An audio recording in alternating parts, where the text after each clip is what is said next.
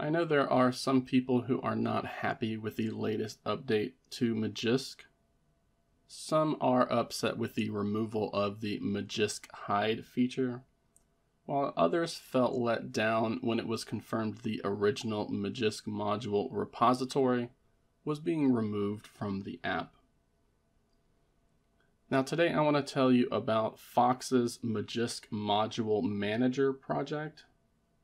It's a community-driven Magisk Module repository managed by the community developer Fox2Code, and it allows users to continue searching for Magisk modules instead of having to install them manually from storage. For those who may be a bit behind the news, the developer of the Magisk application recently got a job at Google, and that has resulted in some changes being made to his root solution application. One of those big changes with version 24 of Magisk was the removal of the official Magisk module repository. Not only does the Magisk developer want to stop moderating the repository, but he also needs it to be removed from the app since it was no longer getting updated. Now we still have the ability to manually install Magisk and Magisk modules directly from storage, but if you're on the latest version of Magisk, then you'll notice that the repository is no longer included. So now a community developer going by the name of Fox2Code has recently launched what they are calling Fox's Magisk Module Manager. Now this is an application that attempts to replace the Magisk module repository that has been used for so many years. Now to be clear, this is not from the original developer of Magisk. This is a community project from a developer who is trying to fill a spot left behind from the latest Magisk app update. You can see the minimum requirements here. Fox's Magisk Module Manager requires your device to be running at least Android 5.0 or higher, even though Android 6 is recommended. And it requires your device be running Magisk version 19 or higher, and again version 21.2 or higher is recommended. And naturally, because you're going to be searching through an online repository, you're going to need an internet connection as well. As of right now, this application is currently using two different repositories for its modules. The first repo here is the one Fox2Code has started and plans to maintain.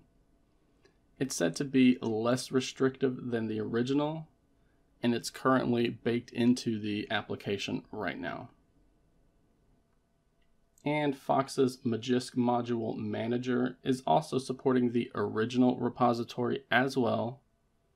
Now there is a downside to supporting this module, such as the repository not getting updated modules or updates to existing modules, and the fact that it could be shut down at any moment. But it's a great way to include all of these supported modules that the community has been using for so long.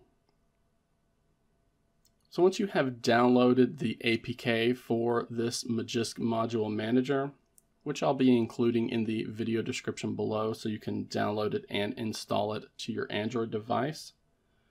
Once it has been sideloaded and installed, we can go ahead and open it up. And our first launch is going to request root access from Magisk. And once that's done, you're going to see the application start to load in that repository.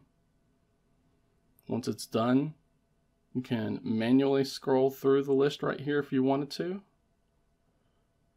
Or we can tap the search box right here and actually do a search for specific modules in either of the repositories that are currently supported. You can see which repository these modules are from,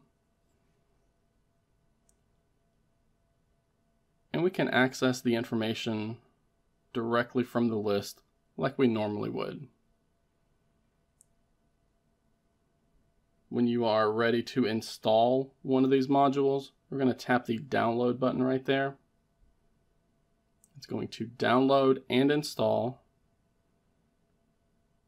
We have a lot of logs here that we can go through, but we can also just open up our Magisk app and make sure that the module has been installed properly. Naturally, we still need to reboot the device in order for these modules to take effect. But you can see we can go from the Magisk Module Manager directly into the Magisk app so that we can see the Magisk modules installed properly. We can also dive into the settings right here at the top right. So we can manually change the theme to be either a light or a dark theme. We can force English language, force dark mode in a terminal, enable lockdown mode. We can choose to wrap the text instead of putting it all on the same line whenever we install a module.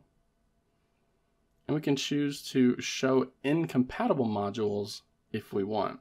This feature is not enabled by default, and you generally want to keep this disabled, but in specific situations you can toggle this to show incompatible modules as well.